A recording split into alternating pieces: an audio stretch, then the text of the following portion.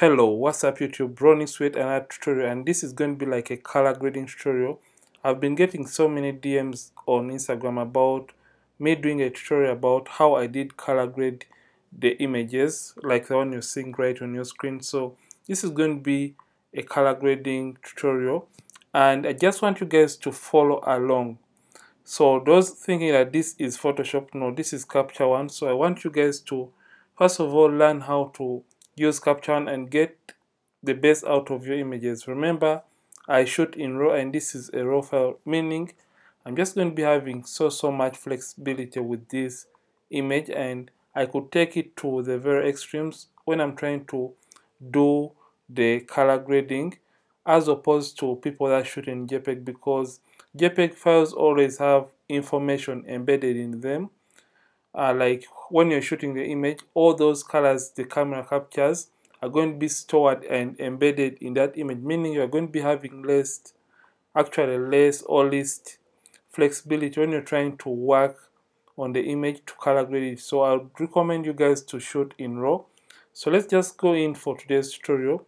So usually, like I said, this is my Capture, and if at all you don't have Capture, you're definitely going to be missing out, because Capture is, I think, a game. So make sure that you really master and understand how to use Capture, and if at all you want the best out of your images. Most professionals prefer using Capture to other softwares. Basically, this is not actually a sponsored video, but it is more of like a review from a person that has been using Capture One for a while now.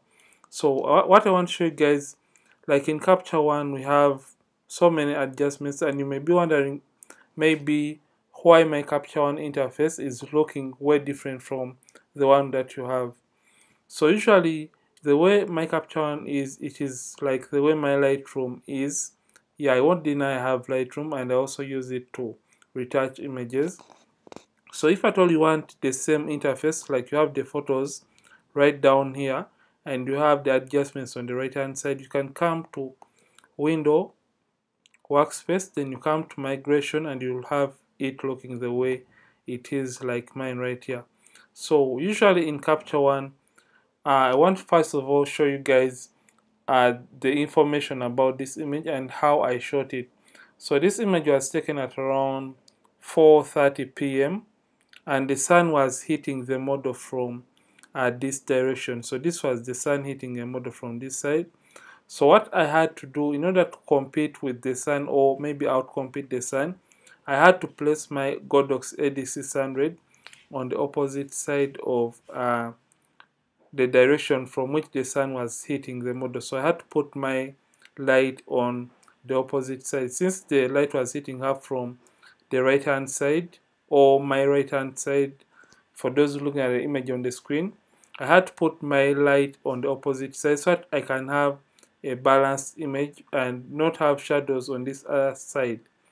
So like I said, this is a raw file, and for settings I shot it at ISO 100 at 1 out of 1250th of a second, and I shot it at f3.2 using a Canon 6D camera, and I also used my Tamron lens, that is a 70-200 2.8, and the aperture I shot this image was 3.2. So enough of that.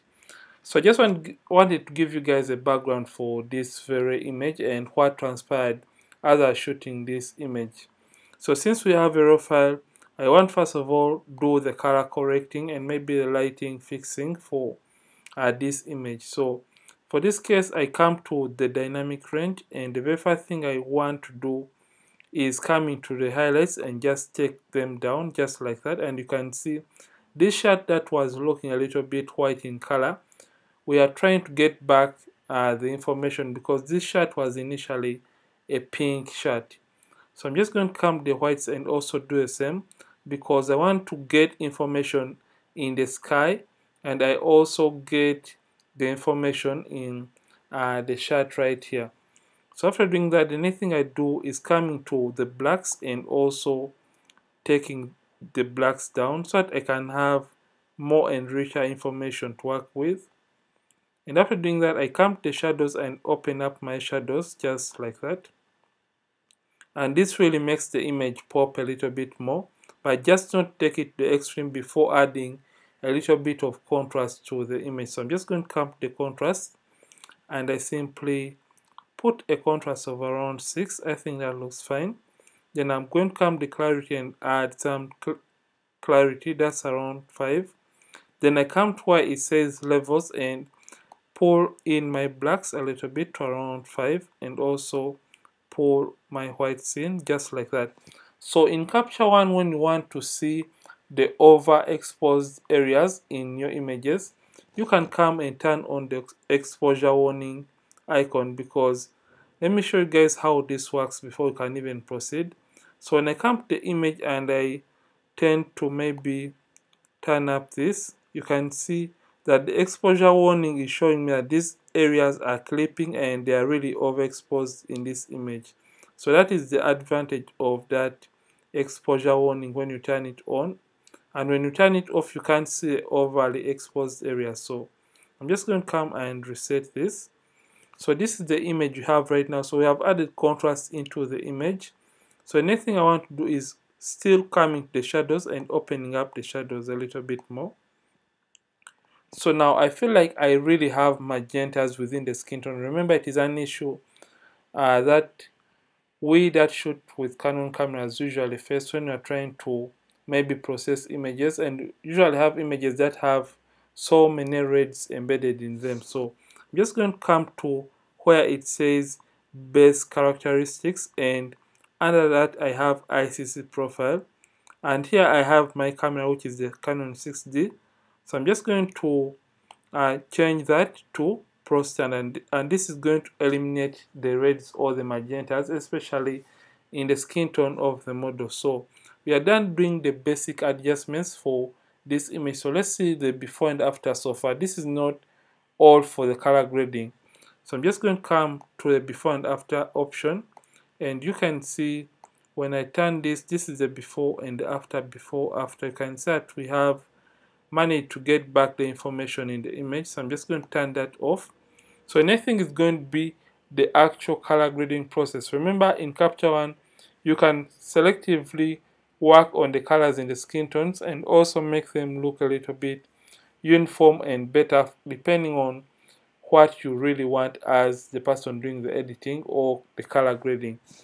So I'm just going to come to where it says, like in Photoshop we have layers, and also in Capture One we also have layers. So when you right click on that plus icon, you can create layers depending on what you want. So for this case, I'm just going to create a new field adjustment layer. So come and hit that, and we could just come and rename this to maybe color grade, so that we don't get lost during the way.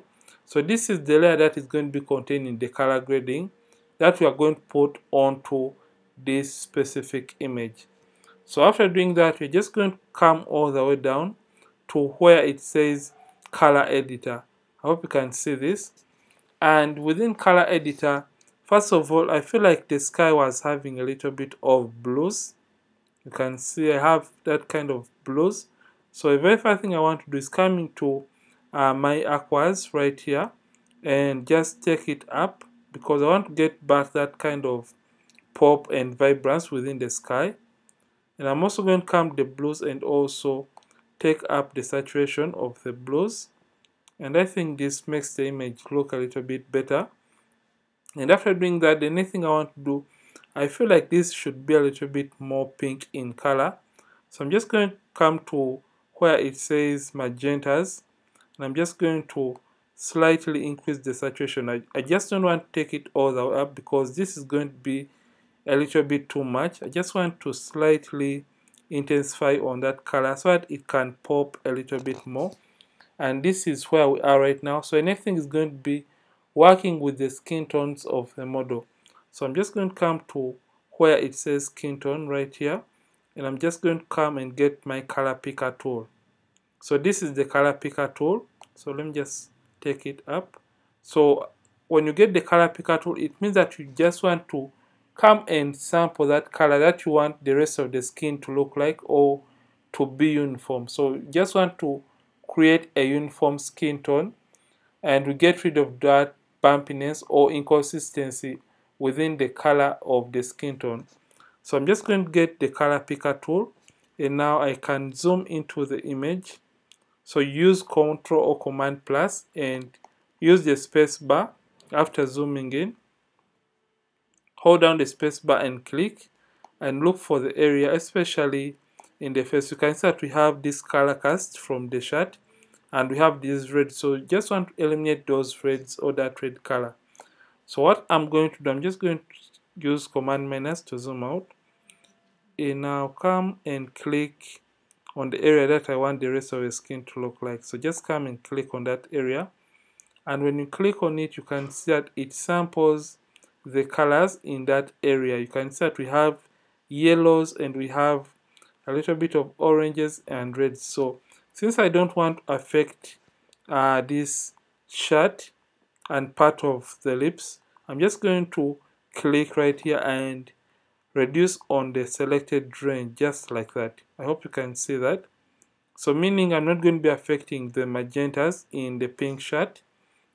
And after doing that, the next thing is going to be having those uniform colors in the skin tones. And as we are selecting this and we come all the way down, after sampling the color that we want for the rest of her skin, you can come to this option which says view selected color range. And when you turn it on, you can see that we have only selected the skin tone and we have not selected the rest of the shirt and maybe part of the environment. So just come and turn this off and you'll have back the rest of the colors. So what we want to do is having that kind of uniformity within the skin tone. In this case, I'm just going to zoom in because I want to eliminate the reds within this specific area. So come to where it says uniformity, and under that we have hue, saturation and lightness.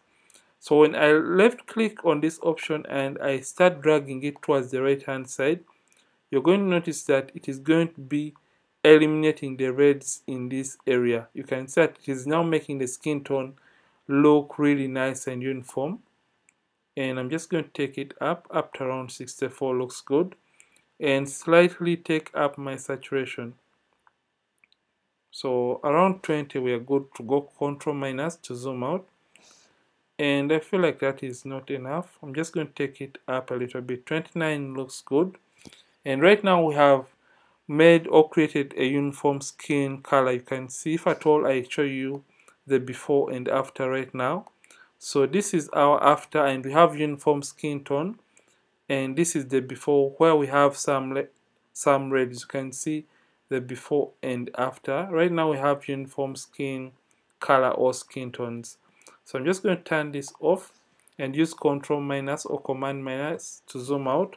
So the next thing I want to do is coming back to my color grade layer, and I just feel like I should really turn up my shadows a little bit more, because I feel like the skin tone was really, or the model was really dark in color for this case. Just going to turn it up and also do the same for my whites, and that looks really nice and beautiful. So I could come back to this option where we have the basic adjustments, and I could slightly increase on these colors. Remember, we are in our color grade layer, so I could come to the background layer and also intensify this blue color. Let me see what it is going to give me.